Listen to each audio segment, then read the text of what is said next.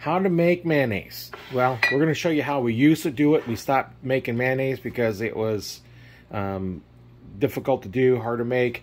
We'd put the ingredients in a bowl. We'd use one of these little hand mixers. You'd mix it, get it all ready.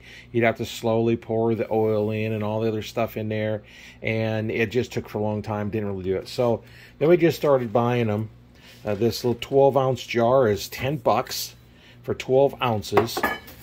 So we try this out. We're going to do a little bit different way. We're going to take a pint mason jar, and then we're going to put our ingredients in there and use one of these blenders, which I believe they're about $40 for. Around in there. 50. Yeah, around in there, $40 to $50, which means by the time I make. I wanted KitchenAid. Right. Well, we've got a KitchenAid, so you know a little better. So by the time you make 5 of these jars full, you've got the thing that's paid for. The hand mixer just did not work very well. So what we're going to do on this is we're going to start off with, we're going to start mixing ingredients in here. So we're going to go ahead and crack the egg, put one egg in there. And then we have, what is it, half a teaspoon of salt. Yeah. And we're using sea salt. Sea salt, yes. You know, you don't have the iodine in the sea salt that you have in the other ones. So we're going to put about a half a teaspoon of salt in there. Then we're going to put in next, what is next we're putting in? The vinegar. Yeah, that's fine. Either way. So we get... unpasteurized, gluten-free. Yeah. So we use all unfiltered. Yeah, use the unfiltered. It's a little bit better flavor. Why use the other stuff? This is a little better flavor, and we use that when we cook. About a teaspoon. Yeah, teaspoon of vinegar, and then either Dijon mustard or regular mustard. We're going to use the regular mustard this time. Dijon. Yeah, we're out of the other one right now, so we'll just go ahead and fill in about a teaspoon.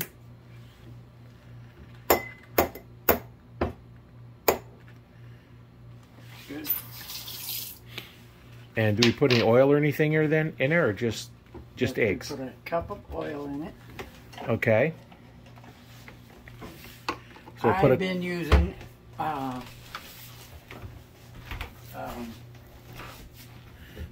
extra virgin light. And the olive oil. Olive oil. So, you know, the brands don't matter, I don't think, but just get a good quality one. We're going to measure out a half a cup. A cup. Oh, a full cup. And get the measurements right. And then all you do is pour it in.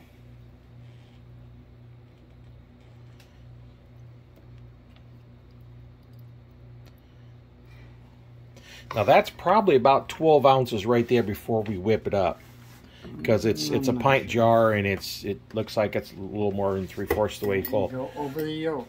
Now, yeah, we go over the yolk. So now you're doing up the yolk first. Leave it all the way down.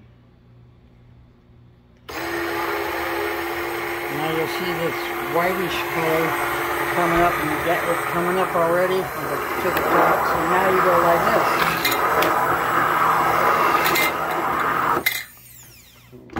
Oops.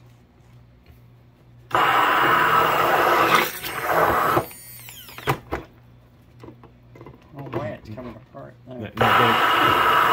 Gotta get them twisted on all the way, right? Okay.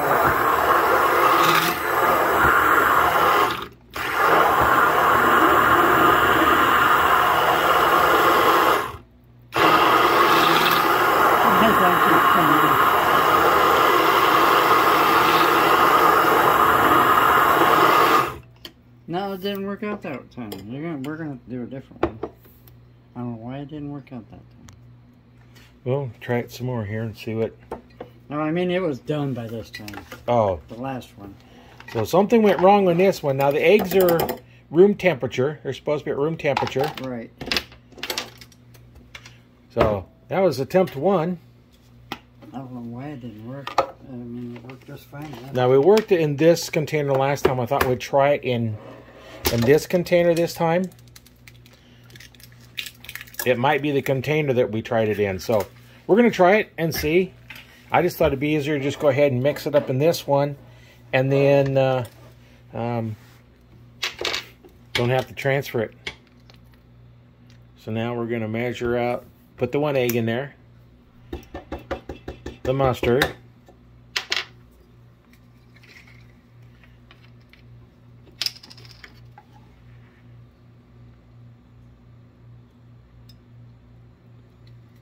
Now we tried this one other time where, well, I've tried this one other time and it worked just fine. So now we need salt in there. And if this works, then the only difference is the container we tried it in. See how this one stays the same width all the way up? This one actually gets wider. So maybe that's what we need. We'll find out in a second here.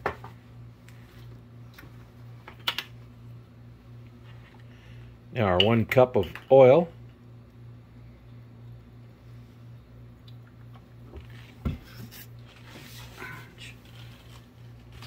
Got the lid. Oh.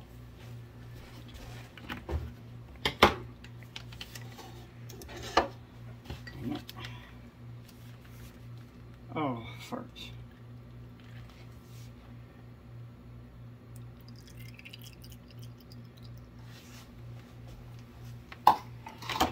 All right, down over the yolk.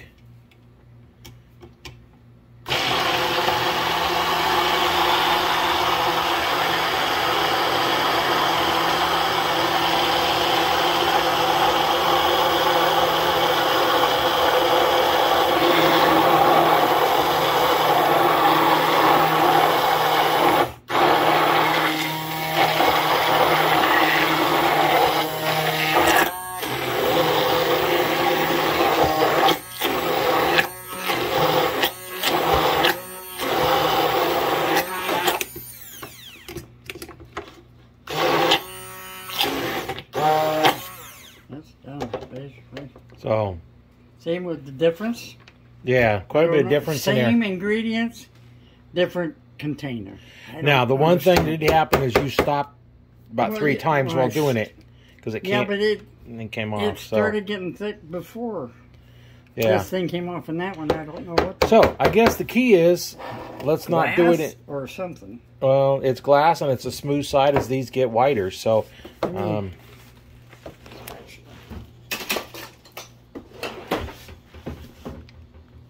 I don't know why. We got another paint jar we can put this in? Yeah.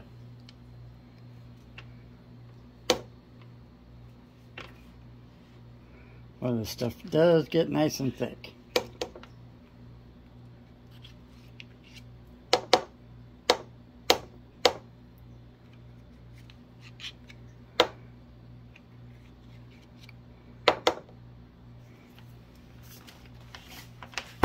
There we go.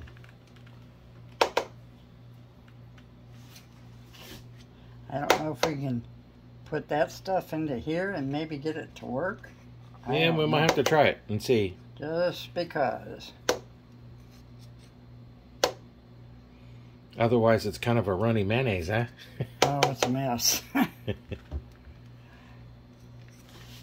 Okay. Now we need a container to put this in.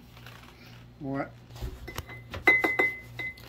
Okay, we're going to transfer the mayonnaise into a quart jar here.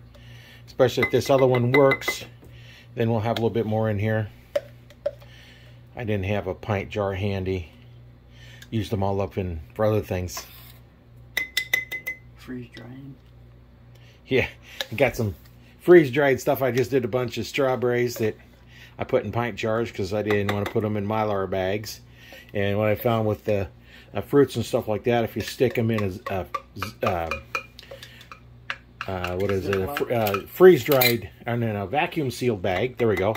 They kind of stick together.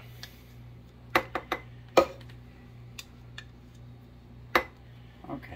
So there's the second attempt that worked. We're gonna pour this in here and try to. I don't think it's gonna work, but Ain't no harm in trying. Right.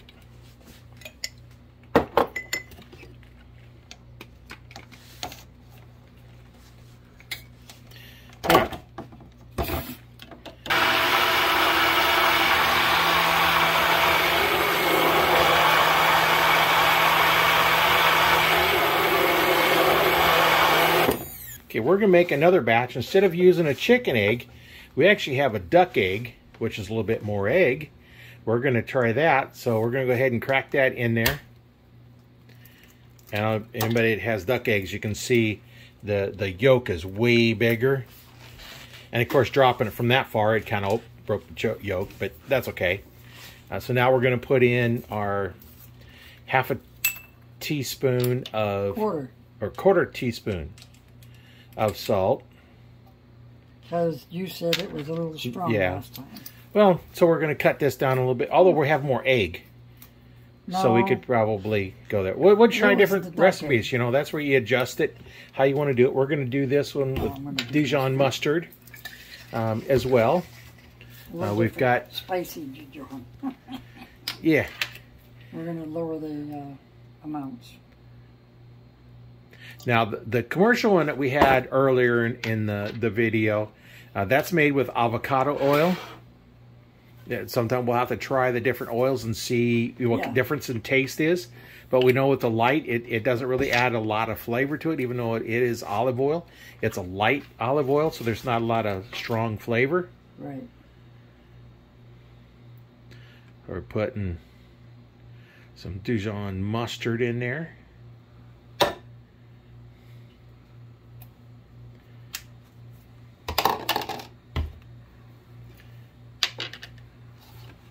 And now, another half a cup of extra light. 1 cup. 1 cup. Yes. A half a cup twice. 1 cup of extra light olive oil. Extra virgin. Oh, extra virgin. Extra light. Extra light, whatever it is. Olive anyway. Whichever you take. Here's what it is. Extra light tasting olive oil. Brand doesn't matter, but... Now, when we look at this, we can see at the top, our yolk's down there at the bottom. And we'll look over here on the side. We can see the yolk is over there. So now we're going to go ahead and mix it up. So we're going to watch this from down here a little bit lower. So she's going to put it right over the yolk itself.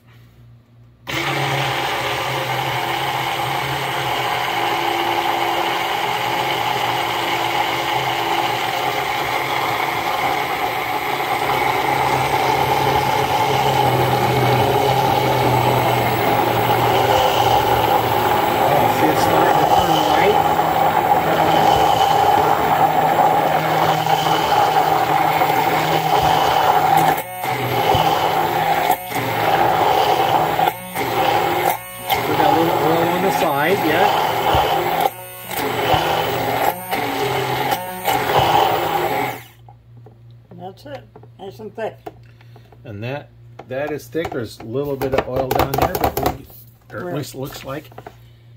A little bit right over here. I don't know if you can see it, but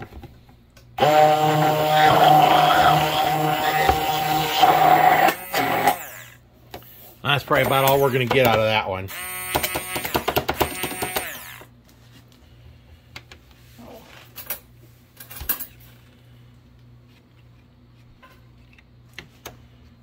Here, undo that for me so it's easier.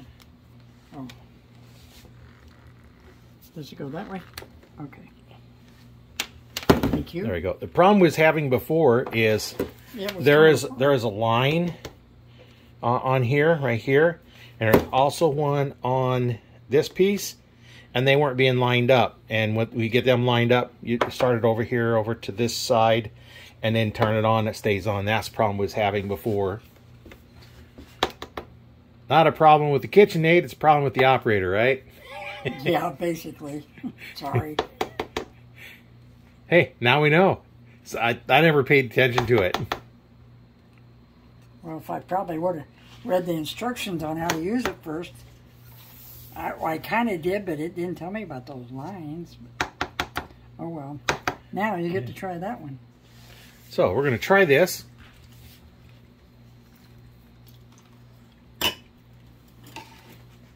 Yeah, it's got a complete different taste than the other one. Can we mix it together? Yeah, we could just mix them together and right. But now we'll just mix these together. Now we've got. Is that the one I was using? Yeah, that's the one I licked on. Grab another one over there or wash it. Yeah, that's the longer one I need, so I'll wash it.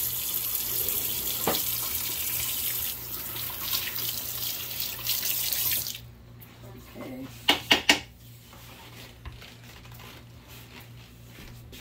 That wouldn't be too bad if I was only eating it, but you can take the stuff that's from your mouth and it can actually introduce some stuff in there that might make it not last so long. So right. Better just go ahead and wash it off.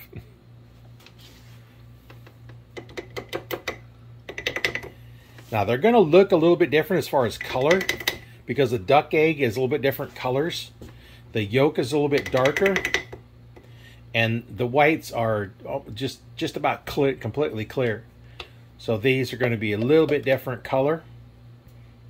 And it does have slightly different taste, but you know what? We're just going to mix them all together. And we did regular mustard last time, remember? Oh, yeah, we did regular mustard. We had extra mustard and we had extra vinegar in there, too. Yeah. Apple cider vinegar, because we did a half a teaspoon instead of a quarter. This time we did a quarter. Yeah, and this one, because there's a little bit more egg, we could have got by with probably using the same amount. So. No, it was the duck egg that came out right last time. The right. regular egg didn't. Came out runny. Oh, you had a duck egg and a regular egg last time? Yes. Oh, okay. That might have been the difference, I'm not sure. Now we just stir this up. I don't want to use the machine because it might really screw it up, but hopefully this will give it stirred up enough where it'll... That'd be good enough anyway. And then directions. How long do they say this would normally last? Up to a month in the refrigerator. So, now you want to try this one? I think we'll use it. I'll just, here, let me do it this way. Oh, okay. Come on, a little better? Yeah. Okay. It's all right. The first one was good, too. Okay. Here's your mayonnaise. If you wanted to make a mayonnaise with a little different flavor in it, you could use garlic. You could put dill in it, depending on what you're going to use it for. You could make it with whatever kind of spices you want to put in your mayonnaise. Just what you want to use it for. Now, the plain mayonnaise, you can always, if you want to mix in some dill with it, you know, if you can do like with a cucumber salad, you could mix some dill in it and do that, all kinds of different things. So, anyway, that's how we discovered to make mayonnaise the easy way. And it seemed like the last time the duck egg worked good. This time duck egg. The chicken egg didn't work very well last time. So we'll have to try a chicken egg again and see if it might have been just one of those things or if it's actually the chickens don't work as good as the duck eggs. The chicken